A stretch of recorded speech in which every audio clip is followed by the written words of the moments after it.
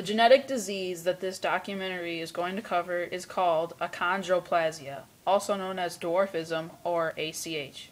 About 1 in 15,000 to 40,000 babies born get this genetic disease. It is caused by a mutation of the FGFR3 gene. This gene controls bone growth and brain development, which is why most of the symptoms are complications of the brain and bone growth. Dwarfism, in layman's terms, is a condition of short stature. They also have an advocacy group called the Little People of America. To be considered a dwarf is to have an adult height under 4 feet 10 inches. The most common form of the condition is called short-limbed dwarfism. Due to these abnormalities in bone structure, a variety of problems can ensue. Kids usually have a pronounced permanent sway in the lower back, which causes a condition called lordosis. This leads to back pain spurred from spinal stenosis. Spinal stenosis affects the lower spinal cord and can lead to other problems as well. Many people have apnea, which is when a person has short periods of slowed breathing or breathing sometimes completely stops. Also, obesity, clubbed feet, and recurrent ear infections are common in people with dwarfism. Clubbed feet are when the feet are not facing the correct way in the baby. They can be sideways facing inwards and can sometimes be bad enough where they are facing the complete other direction up towards the face. This problem can usually be fixed with surgery after birth once the baby is stable. Due to the abnormalities in the brain tissue, some problems can spur from this. One uncommon but extremely serious issue is called hydrocephalus. This is when a buildup of fluid in the brain leads to increased head size and other brain abnormalities. This is a very serious problem that can usually be detected before the baby is even born using an ultrasound. How do people inherit this disease, you ask? Most babies get it from their parents. If both of your parents have achondroplasia, their offspring have a 75% chance of developing the disease.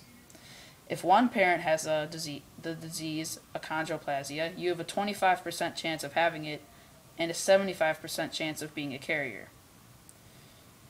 An odd thing about this disease is that some babies can develop this disease randomly without any past family history of the disease.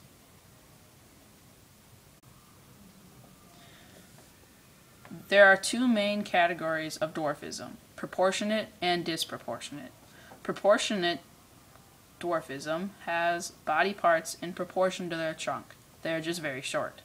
Disproportionate dwarfism is when they have a regular-sized trunk and short arms, or a small trunk and regular-sized limbs.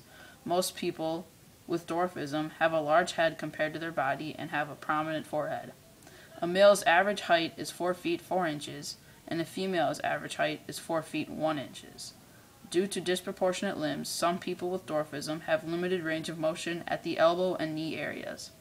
Many people have the misconception that people with dwarfism are not of normal intelligence, when in fact, they are just as smart as people without dwarfism. So, Mrs. Johnson, you have achondroplasia? Yes, I do.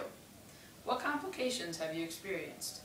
Well, I have bowed legs, and when I was a baby I had clubbed feet. Also, I had some extra fluid in my brain as a baby. What complications have you had recently? I have experienced spinal stenosis, which is a grueling process to overcome. So what is the worst part about the treatment? The after part of the physical therapy is very hard some days. What are some symptoms of this spinal stenosis?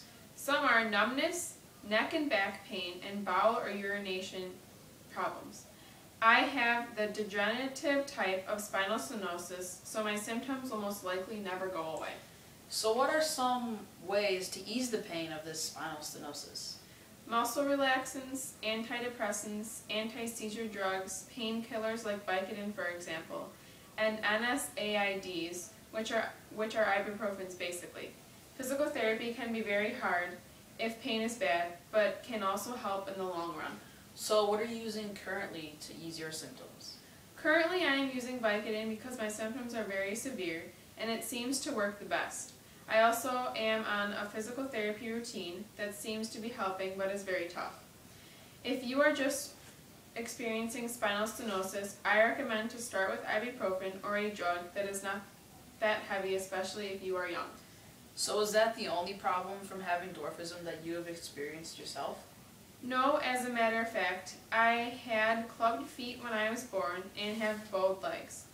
The clubbed feet were fixed when I was born, and the bowed legs are expected to fix once I grow older. Are there any other complications from dwarfism that you have seen? Some babies have delayed motor skills, crowded teeth, sleep apnea, which is trouble breathing while sleeping, arthritis, and weight gain that can further complicate the symptoms I just mentioned. How did you inherit this genetic disease? My mother was a carrier, and my dad had dwarfism, and those odds were not in my favor, so I had the trait passed down to me as well. Do you have any last comments you would like to make? Actually, yes. When I was younger, kids would tease me because I am short. I really don't like it, and it made me feel horrible. I just want people to know that a person's size doesn't define who they are. Thank you for being here with us today. That was very good information. If you have dwarfism and need help, visit lpa.com, which stands for Little People of America. Thank you for being here. You're welcome. These are my works cited.